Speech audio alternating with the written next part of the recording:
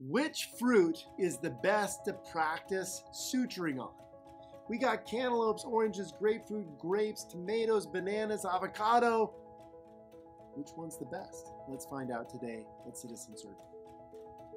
Welcome back to CitizenSurgeon. My name's Dr. Eric Pearson. I'm a pediatric surgeon.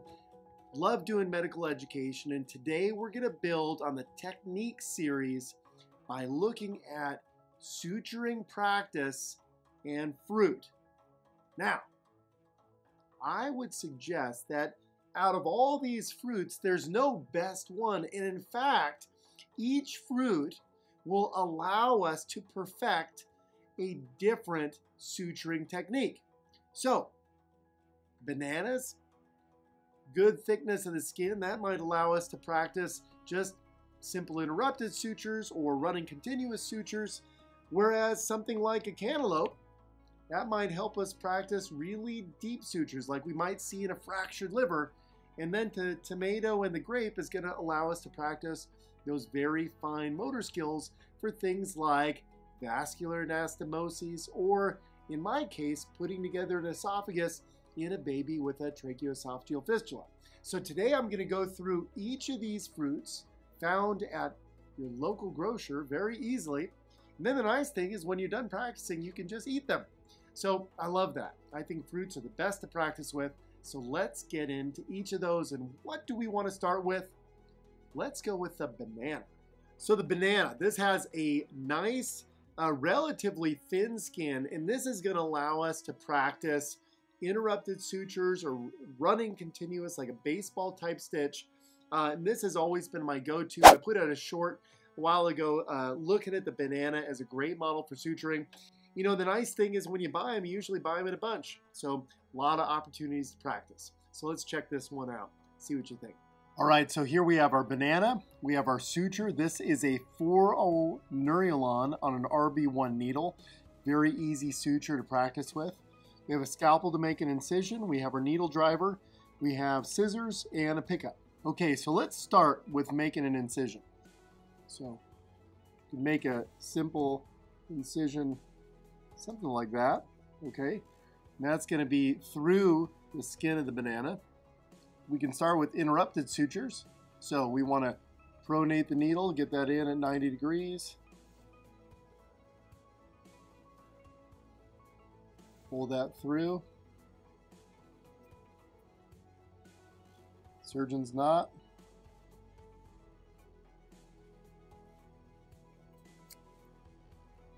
And then we could repeat that all the way down the banana.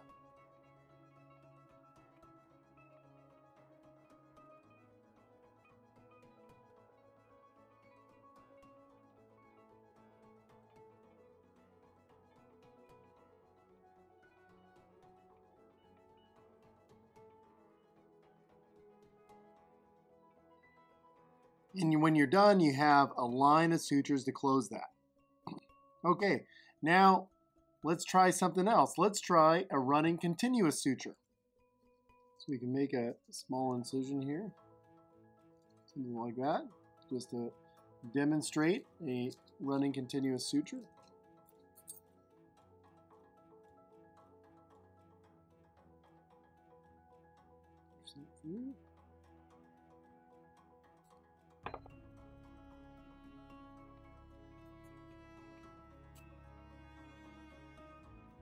We're going to grab the needle so it's ready for the next bite.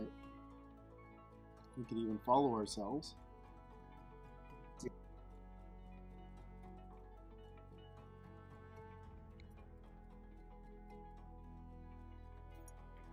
And continuous suture.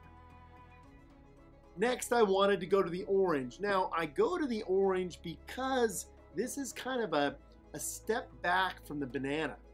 If your technique is not that great and you're skiving the needle, that's a big no-no, then the orange can give us a little bit easier time putting this together because the banana can tear easily. So if you're ripping those bananas up, go to the orange, and I'm going to show you some simple interrupted sutures on the orange and how this can be a great model. So here's our orange. Now our orange has a little thicker skin, so With this one, we could do simple interrupted sutures. We can also practice our vertical mattress sutures, which would be great. So with a little thicker skin on the orange, we could use a little bigger needle. So this is a tapered needle. It's an SH needle with 3/0 vicryl. And so here, similarly, I'm going to pronate. I'm going to go straight in. I'm going to have that come right through, equidistant, about 5 millimeters from the edge. Pull that through, and then same thing.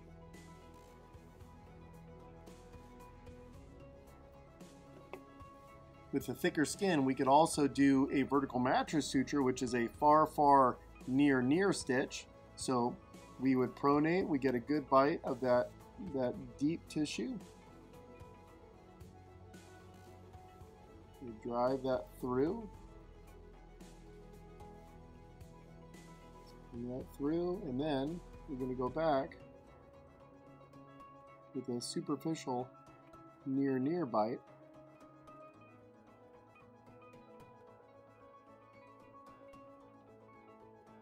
That's going to allow us to practice those vertical mattress sutures for skin that's really thick or skin that is under tension. Let's do another vertical mattress suture. So far,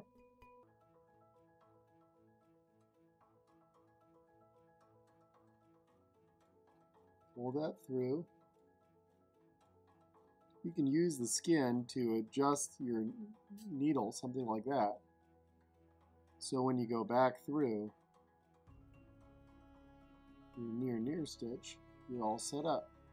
And again, always using the curve of the needle. So that's another nice vertical mattress suture. Now we want to switch technique a little bit, all right? The difference between an orange and a grapefruit is, well, they're both delicious, but the grapefruit has a thicker rind. And so if we have a thicker rind, we're going to be able to practice sewing together thicker tissue, or perhaps even tissue under tension. We might see that across the joint, or the thicker tissue like on the back. So we're going to do vertical mattress sutures on the grapefruit, and I'll show you why this is a great model for that. Let's make a skin there so we can see a nice little gap. And again, maybe here with thick tissue, we want to do another vertical mattress suture. I love sewing on citrus because of the smell. It's so great. So let's do a vertical mattress suture, properly loaded, a little further back for a deep vertical mattress suture bite. We're going to pronate our wrist. We take that bite about 1 centimeter from the tissue. We're going to drive that through. Drive that through. We're going to see that coming up here. Going to be gentle about hurting the needle. And here we can turn that needle around so we don't have to do it with our fingers.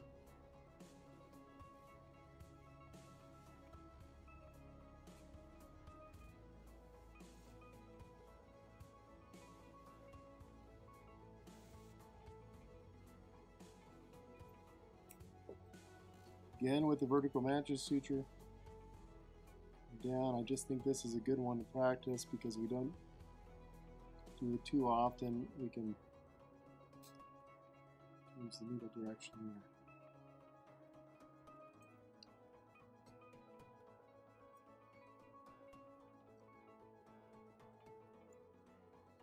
Now, one thing when I'm practicing vertical mattress sutures is I like to have all my knots on the same side, make sure everything's evenly spaced. Now the cantaloupe. What could you possibly use a cantaloupe for?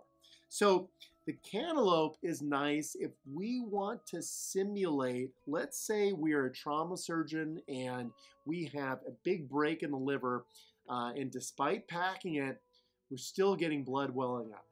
Well, sometimes we want to take a big blunt needle and we want to throw in a big mattress suture, a horizontal mattress suture, which is going to be hemostatic. Well, the Cantaloupe ends up being a pretty dang good model for practicing that. Okay, check this out. So the Cantaloupe, a lot thicker skin, more tough skin.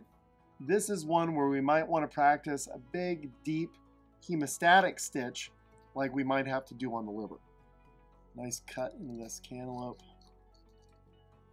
Let's see, maybe that's our liver bleed in there. So this suture here, this is a CTX needle. This is a long tapered needle.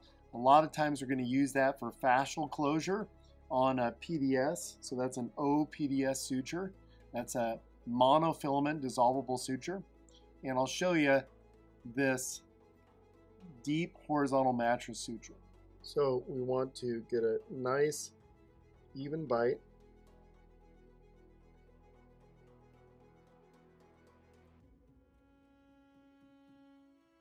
Switch direction. Get that angle forward. And then we're going to come the other way. See, I'm always trying to use the curve of the needle. And if you use the curve of the needle, you know where it's going to come up. If we're going to do a surgeon's knot, we would do 2 throws in that direction. It smells good.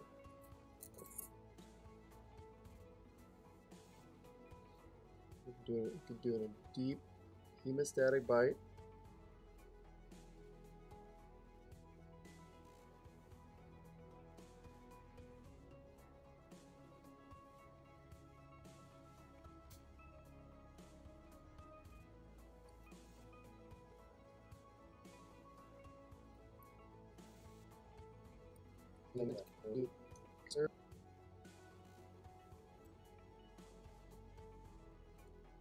See, two good hemostatic horizontal mattress sutures using a nice big CTX needle.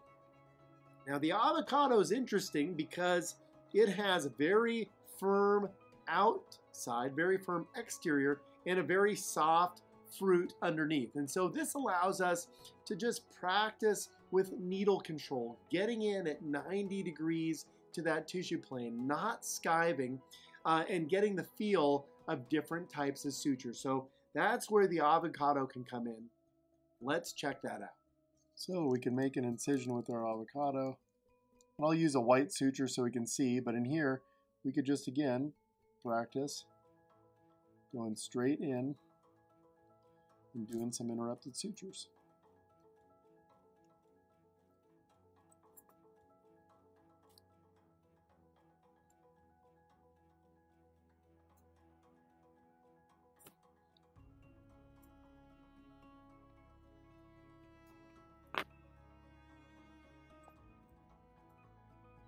Simple interrupted sutures.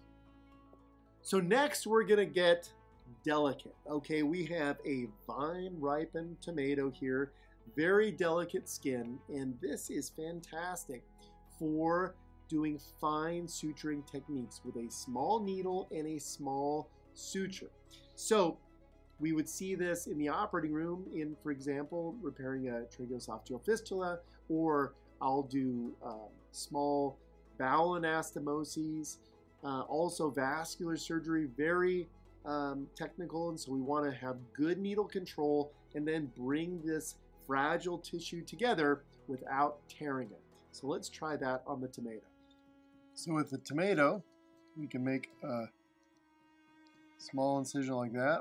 And here we want to use a smaller suture. So this is a C1 needle on a 6/0 Prolene suture. And here we're just going to use similar technique.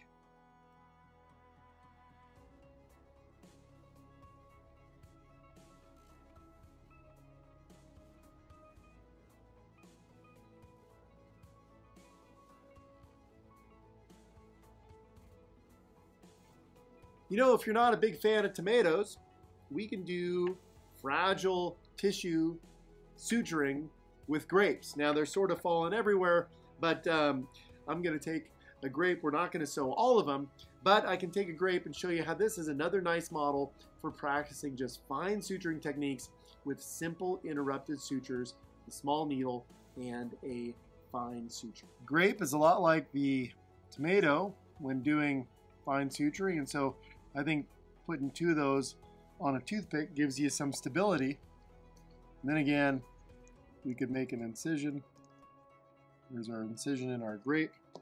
Take that fine 6/0 proline suture again, and then just give yourself an opportunity here to sew a little bit more delicate tissue.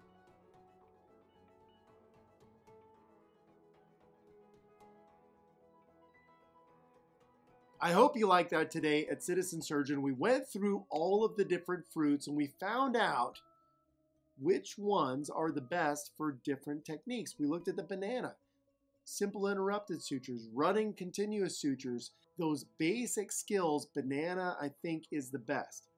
Then we got into the grapefruit. We found, well, the grapefruit's fantastic when it comes to doing deeper tissues, because we have that thicker rind, and so we can practice doing a vertical mattress suture if we're closing up thicker tissues like on the back, or if we're doing a higher tension closure like something across the joint.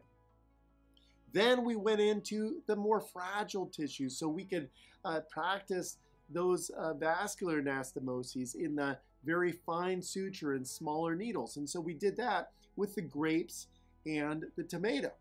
In the cantaloupe, we found what it was like to put a big needle through a big break, like a break in the liver, and do a nice big horizontal mattress suture that could give us hemostasis in something like a liver injury. And we also did the avocado, which I think is great for just practicing getting that needle feel through different types of tissue. Fruits are amazing to practice suturing on. I think this is much easier than sewing up raw chickens or trying to find raw pig's feet, or even spending a lot of money on a suturing board, because not only does this give you an opportunity to practice, it also turns into a nice meal afterwards. So if you like this today, give it a like, give it a share, subscribe to the channel, and leave a comment. I love interacting with you guys. I love answering your questions. So until next time, stay safe, study hard, work hard, and I'll see you then.